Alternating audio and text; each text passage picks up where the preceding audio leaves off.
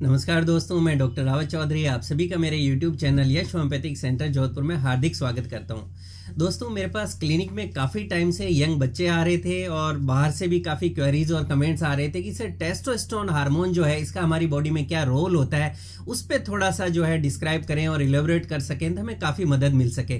क्योंकि दोस्तों इस टॉपिक को काफ़ी ज़्यादा सर्च किया जाता है और काफ़ी इसके बारे में कन्फ्यूजन्स भी है जो यंग जनरेशन के बच्चों में ज़्यादा देखने को मिले। मुझे क्लिनिक में भी मैंने देखा और बाहर से जिन्होंने ऑनलाइन कंसल्ट किया उनमें भी देखा कि वो इस हार्मोन के बारे में काफ़ी कुछ जानना चाह रहे थे और काफ़ी उनको जो है मतलब कन्फ्यूजन्स भी थे। तो इस वीडियो के अंदर हम थोड़ा सा डिस्क्राइब करेंगे और बात करना कोशिश करूंगा मैं कि दोस्तों टेस्टोस्टेरोन हार्मोन क्या है, इसका हमारी बॉडी में क्या रोल है, ये कैसे बनता है, इसके कमी जो हमारी बॉडी में कम हो जाए तो क्या लक्षण है और कौन कौन से कारण है जिनके कारण आपकी बॉडी में टेस्टोस्टेरोन हार्मोन कम हो सकता है। इस टॉपिक पे हम थोड़ा सा बात करेंगे। दोस्तों सबसे पहले मैं आपको बताना चाहूंगा कि टेस्टोस्टेरोन हार्मोन क्या होता है। दोस्तों जो टेस्टोस्टेरोन हार्मोन है इसको मेल सेक्स हार्मोन कहा गया है। इसको मेल सेक्स हार्मोन इसलिए कहते हैं कि जो टेस्टोस्टेरोन हार्मोन होता है ये किसी भी मेल के अंदर या पुरुष के अंदर उनके जितने भी जो सेक्सुअल कैरेक्टर्स हैं प्लस उनकी सेक्सुअल लाइफ है, आप कह सकते हैं उसको पूरा ये हार्मोन ही है जो डिसाइड करता है और कंट्रोल करता है। तो अगर किसी के अंदर इस हार्मोन की कमी हो गई या प्रॉपर्ली नहीं बन रहा है तो आप मानिए कि उनका जो है प्रॉपर्ली सेक्सुअल डेवलपमेंट भी नहीं होगा और सेक्सुअल लाइफ भी डिस्टर्ब होगी। इसलिए इसको मेनली जो है मेल सेक्स हार्मोन कहा गया। दोस्तों यहां मैं आपको यह भी बताना चाहूंगा कि जो टेस्टोस्टेरोन हार्मोन है ये मेल्स और फीमेल्स दोनों में हालांकि पाया जाता है, यानी ये पुरुषों में होता है और महिलाओं में भी ये हार्मोन होता है। लेकिन जो महिलाएं होती है, जो लेडीज होती है, उनके अंदर इस हार्मोन की जो क्वांटिटी है या मात्रा है वो आप कह सकते हो बहुत ही नेग्लिजिबल होती है, बहुत ही कम मात्रा में होता है। ये उनकी ओवरीज में बनता है। ओवरीज जो है उनके सेकेंडरी जो ग्लैंड होते हैं उनके अंदर इसका प्रोडक्शन होता है, लेकिन क्वांटिटी बहुत कम और नेग्लिजिबल होती है। और इसका जो मेन रोल होता है वो मेल्स यानी पुरुषों की लाइफ में होता है। दोस्तों जो टेस्टोस्टेरोन हार्मोन होता है ये कहां बनता है ये मैं आपको बताता हूं।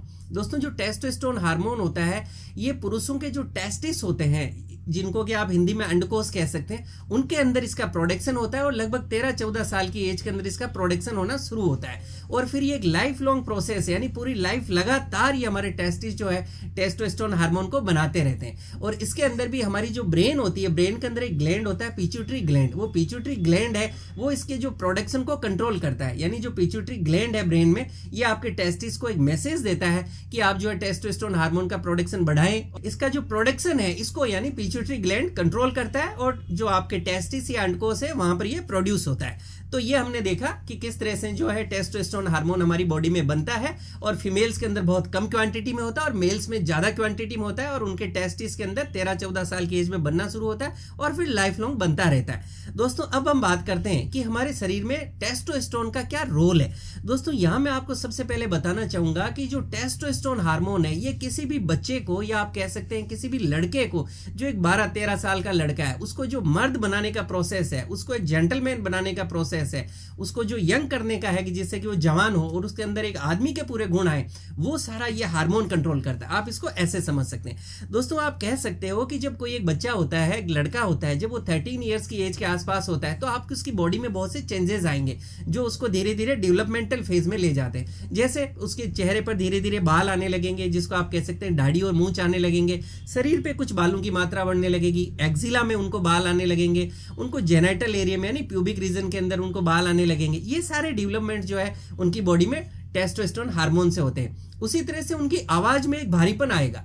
उसी तरह से आप देखेंगे कि जो टेस्टोस्टेरोन हार्मोन होता है वो उनकी बॉडी को एक मस्कुलर शेप देता है। जो लड़के हैं उनकी बॉडी में मसल्स होंगे और थोड़ा स्ट्रॉन्ग मसल्स बनेंगे, वो टेस्टोस्टेरोन हार्मोन ही बनाता है। उसी तरह से उनकी जो है सेक्सुअल लाइफ के अंदर थोड़ा सा चेंजेस आने लगेंगे। जैसे उनकी पेनिस की साइज के अंदर यानी जो लिंग है उसकी साइज में धीरे धीरे बड़ा इजाफा होना लगेगा। उसी तरह से जो है सेक्सुअल लाइफ के लिए उनकी डिजायर पैदा होने लगेगी। उनके अंदर जो है इरेक्शंस यानी लिंग में तनाव आने लगेंगे। उनकी बॉडी के अंदर जो टेस्टिस है उसके अंदर जो है वहां पर स्पर्म्स यानी वीर्य का बनना शुरू होगा। तो ये इस तरह के जो चेंजेस होते हैं लाइफ के अंदर जो यंग एज में 13 एज के बाद देखने को मिलती है, ये सारी चीजें उनके अंदर टेस्टोस्टेरोन कंट्रोल करता है।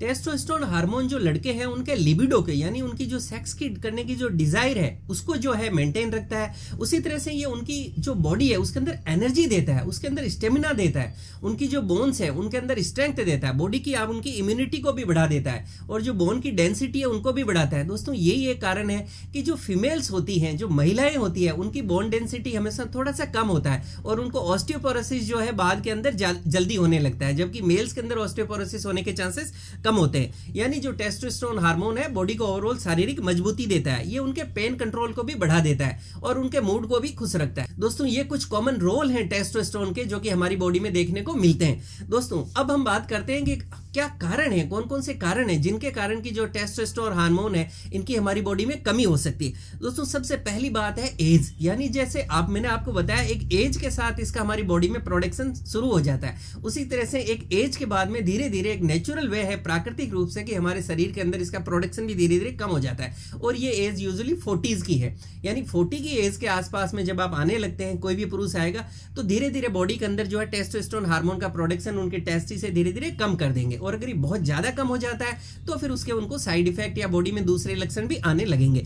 उसी तरह से दोस्तों अगर उनके टेस्टिस के अंदर कोई तरह की चोट लग जाए, कोई इंजरी हो जाए, इन्फ्लेमेशन हो जाए जैसे ऑर्काइटिस वगैरह, तो उसके कारण भी टेस्टोस्टेरोन हार्मोन का प्रोडक्शन कम हो जाता है। दोस्तों वो लोग जिनको की लंबी बीमारी से काम पड़ा हो, पर्टिकुलरली जैसे डायबिटीज है, लीवर है या कोई किडनी या गुर्दे से संबंधित बीमारियां हैं, ऐसे लोगों को भी लंबे समय तक कई प्रकार की दवाइयां लेनी पड़ती है। और भी कुछ रीजंस होते हैं बॉडी के जो इन लंबी डिजीजेस के कारण जो आपका टेस्टोस्टेरोन हार्मोन कम हो सकता है। दोस्तों वो लोग जिनको कोई तरह की कीमोथेरेपी या रेडिएशन ट्रीटमेंट लेना पड़ता है उनके कारण भी टेस्टोस्टेरोन हार्मोन कम हो सकता है। वो लोग जिनका की पिट्यूटरी ग्लैंड कम काम करने लग जाता है, कोई तरह की ऐसी डिजीज हो जाए तो उसमें उनका भी टेस्टोस्टेरोन हार्मोन कम हो सकता है। दोस्तों वो लोग जो कि बहुत ज्यादा स्ट्रेस में रहते हैं, बहुत ज्यादा जिनका मानसिक तनाव है या जिनकी लाइफ स्टाइल अच्छी नहीं है, खाने पीने का शेड्यूल अच्छा नहीं है, सोने का शेड्यूल अच्छा नहीं है, या कोई तरह की फिजिकल एक्टिविटी नहीं कर रहे हैं, शारीरिक रूप से जो अपना ध्यान नहीं रख पा रहे हैं हर तरह से, उनके अंदर भी टेस्टोस्टेरोन लेवल कम हो सकता है।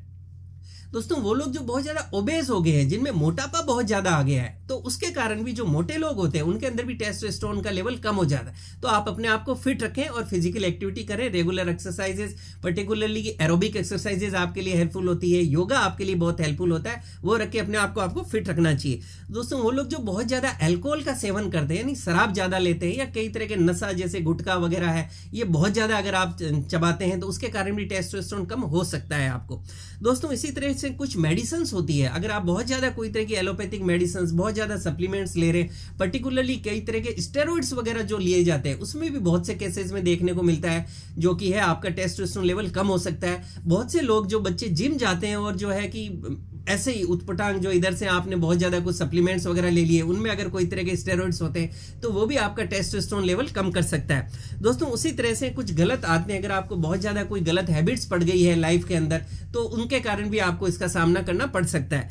दोस्तों वो लोग जो कि कोई तरह के टेस्टोस्टेरोन के सप्लीमेंट्स लेते हैं या इंजेक्शंस लेते हैं, खास करके वो लोग जो बॉडी बिल्डिंग के अंदर इस तरह के सप्लीमेंट्स लेते हैं, तो उनके अंदर धीरे धीरे क्या होता है कि उनका जो टेस्टिस होते हैं, जो अंडकेश होते हैं, वो इसको हार्मोन को बॉडी बनाना बंद कर देते हैं, क्योंकि आपने बाहर से टेस्टोस्टेरोन के इंजेक्शन लेने शुरू कर दिए, सप्लीमेंट्स लेने शुरू कर दिए, तो आपकी बॉडी का जो नेचुरल प्रोडक्शन था, जो टेस्टिस बना रहे थे, वो टेस्टिस जो है टेस्टोस्टेरोन को बनाना कम कर देते हैं और धीरे धीरे आपका टेस्टोस्टेरोन लेवल नीचे जाने लगता है। इसी तरह से कुछ लोग हो सकते हैं जिनको बाय बर्थ ही या बाद में भी उनके टेस्टिस या जो अंडकोश है उनका प्रॉपर विकास नहीं हुआ है, डेवलपमेंट नहीं हुआ है, या और कोई तरह की डिजीज होगी, तो उनके अंदर भी जो है टेस्टोस्टेरोन लेवल कम हो सकता है। दोस्तों अब हम बात करते हैं कि वो कौन कौन से लक्षण या सिम्टम्स आएंगे जिससे आपको पता चल सके कि कहीं आपका टेस्टोस्टेरोन लेवल लो तो नहीं होता जा रहा है। दोस्तों अब हम बात करते हैं कि वो कौन कौन से सिम्टम या लक्षण आएंगे जिससे कि आपको लगे, आपको महसूस हो सकता है कि हाँ मेरी बॉडी में टेस्टोस्टेरोन का लेवल कम तो नहीं हो गया।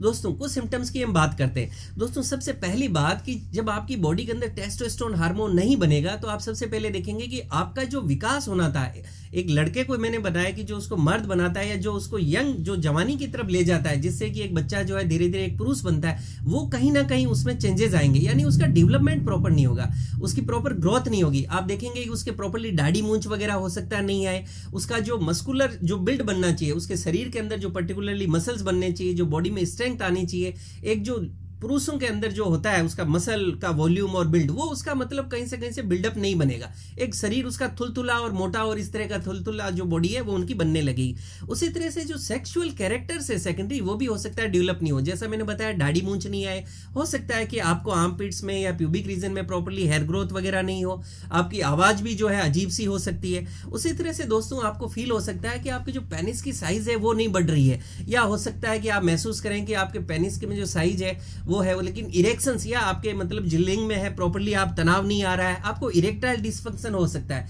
यानी आपके लिंग में आप तनाव की कमी महसूस कर सकते हैं। आपको लिबिडो, लॉस ऑफ लिबिडो हो सकता है, यानी जो आपकी सेक्स करने की इच्छा है हो सकता है वो हो ही नहीं, डिजायर नहीं हो, आपको इच्छा नहीं है आपके अंदर। ये सारी चीजें टेस्टोस्टेरोन नहीं होने से आपके शरीर में आप देख सकते हैं। उसी तरह से कुछ लोगों में जो है गायनेकोमेस्टिया भी है, वो भी डेवलप हो सकता है। दोस्तों अगर आप मैरिड हैं तो आप देख सकते हैं कि आपको निसंतानता का सामना करना पड़ रहा है, आपको जो है प्रेगनेंसी, आपकी वाइफ को जो है आप कंसीव करवाने में सक्सेसफुल हो सकता है आप नहीं हो, आपका जो स्पर्म काउंट है यानी जो वीर्य है वो आपका प्रॉपर नहीं बने, उसके अंदर स्पर्म्स यानी शुक्राणु की संख्या प्रॉपर नहीं हो। ये कुछ कॉमन सिम्टम्स है दोस्तों। इसी के साथ आप महसूस कर सकते हैं कि आपकी बॉडी में एनर्जी और जो स्टेमिना है यानी आपके शरीर के अंदर जो ताकत है, स्टेमिना है, उसकी आप कमी महसूस कर सकते हैं। दोस्तों ये कुछ कॉमन लक्षण है जो कि टेस्टोस्टेरोन लो होने पे आपको अपने शरीर में देखने को मिलते हैं। दोस्तों अब हम बात करते हैं कि कैसे पता लगाया जाए कि क्या हकीकत में अगर ये ऐसे लक्षण है तो कहीं मेरा टेस्टोस्टेरोन कम तो नहीं हो गया, हार्मोनल आपकी बॉडी में डिस्टर्ब तो नहीं हो गए।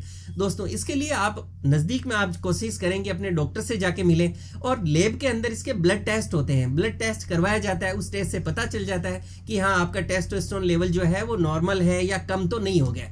दोस्तों अब हम बात करते हैं कि अगर पता चल जाए आपको टेस्ट करवाया और उसके अंदर की टेस्टोस्टेरोन जो है ये कम है तो उसका क्या ट्रीटमेंट है। दोस्तों रूटीन में आपने देखा होगा इसमें इंजेक्शंस वगैरह दिए जाते हैं, टेबलेट्स दी जाती है, और भी कुछ फॉर्म की मेडिसिन है जो आजकल दी जाती है। लेकिन दोस्तों ये जो है आपका परमानेंट सॉल्यूशन नहीं है उस बीमारी का, क्योंकि आप देखेंगे कि ये सप्लीमेंट्स है, यानी आपने कुछ समय तक मेडिसिन ली, उसका एक पर्टिकुलर जो है समय तक, टाइम पीरियड तक उस मेडिसिन का आपकी बॉडी में असर रहेगा और वो हार्मोन आपकी बॉडी के अंदर ब्लड में बताएगा, लेकिन उसका जैसे ही डोज का असर खत्म होगा आपको वापस नेक्स्ट डोज लेनी पड़ेगी, कुछ टाइम बाद फिर आपको नेक्स्ट डोज लेनी पड़ेगी, और ये लाइफ लॉन्ग जो है आपकी बॉडी की एक हैबिट बन जाती है कि आपको बाहर से डोज लेना पड़ता है, और धीरे धीरे उसकी डोज भी बढ़ती जाती है और लाइफ लॉन्ग आप उस पर डिपेंडेंट होते जाते हैं। सेकेंडली जैसा मैंने आपको बताया, जब आप बाहर से सप्लीमेंट्स लेते हैं, कोई तरह के इंजेक्शन या दूसरी फॉर्म में आप टेस्टोस्टेरोन लेते हैं, तो आपका बॉडी का जो टेस्टिस है यानी जो अंडकोश है, वो जो टेस्टोस्टेरोन हार्मोन बनाने वाले थे वो भी धीरे धीरे उसको बनाना बंद कर देते हैं। क्यों? क्योंकि बॉडी को बाहर से मिलना शुरू हो गया। तो आपका पिट्यूटरी ग्लैंड है वो उसको टेस्टिस को बोलता है कि आप मत बनाइए, क्योंकि उनको बाहर से टेस्टोस्टेरोन हार्मोन मिल रहा है। तो आपकी डिपेंडेंसी भी बढ़ गई और आपकी बॉडी ने भी काम करना बंद कर दिया। दोस्तों यहां मैं आपको सजेस्ट करूंगा, अगर इस तरह के लक्षण है आपको होम्योपैथिक ट्रीटमेंट लेना चाहिए। दोस्तों अगर आप मेरे YouTube चैनल से काफी टाइम से जुड़े हुए हैं तो आपने देखा होगा मैंने टेस्टोस्टेरोन पर ऑलरेडी मेरे 2-3 वीडियोस हैं, और कुछ मैंने डॉक्यूमेंटेशंस भी दिए हैं जहां मैंने आपको बताने की कोशिश दी है, आपको कॉन्फिडेंस देने की कोशिश किया है कि अगर आपको टेस्टोस्टेरोन हार्मोन कम है, बिल्कुल भी नहीं घबराएं, चिंता नहीं करें, आप कोशिश करें नजदीक में होम्योपैथिक डॉक्टर के पास जाएं और प्रॉपर ट्रीटमेंट लीजिए। दोस्तों होम्योपैथी के अंदर टेस्टोस्टेरोन का बहुत ही अच्छा ट्रीटमेंट है। आप अगर ट्रीटमेंट लेते हो अपने डॉक्टर के गाइडेंस में, आपका तेजी से टेस्टोस्टेरोन जो लेवल है ये बढ़ने लगता है, और हर 2-3 महीने में आप देखेंगे कि आपकी बॉडी के अंदर टेस्टोस्टेरोन हार्मोन बढ़ता जा रहा है, और आपकी बॉडी जो बनाएगी ये लाइफ लॉन्ग आपकी बॉडी बना रही है, और आपको परमानेंट जो है आपको इसका सॉल्यूशन मिल जाएगा। दोस्तों मैं यहाँ एक ऊपर लिंक भी दे रहा हूं जिसको आप देख सकते हैं इस वीडियो को, कि आपको टेस्टोस्टेरोन हार्मोन के लिए कौन सा ट्रीटमेंट लेना चाहिए। ये मेरा वीडियो है, इसको आपको जरूर देखना चाहिए। दोस्तों उम्मीद करता हूं आज जो मैंने इस वीडियो में आपको टेस्टोस्टेरोन हार्मोन पे जो बेसिक जानकारी दी है ये आपको पसंद आएगी और आपके लिए लाभकारी साबित होगी, और किसी भी तरह के कंफ्यूजन्स को दूर करने में आपकी मदद करेगी। दोस्तों इसी तरह से मुझसे जुड़े रहने के लिए मेरे यूट्यूब चैनल यश होम्योपैथिक सेंटर जोधपुर को लाइक करें, शेयर करें, सब्सक्राइब करें और बेल आइकन जरूर दबाएं, जिससे मैं जैसे कोई वीडियो डालूं आपको नोटिफिकेशन मिल सके। Thank you.